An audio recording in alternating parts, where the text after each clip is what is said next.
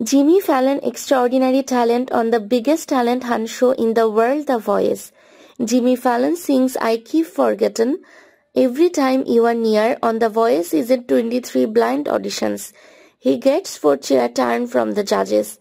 Fallon stepped onto a dark stage with his face hidden from the studio audience. The music started, then he turned around to the crowd's wild applause. He was destined to be a singer because throughout his life he has given his time to become a better singer.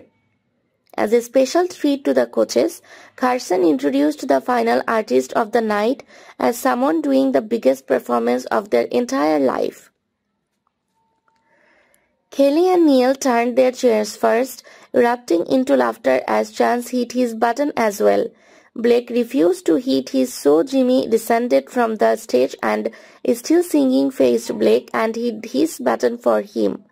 Jimmy said he stopped by to congratulate Blake on his 23 seasons of the show, but because she turned first, he was an unofficial member of Team Kelly.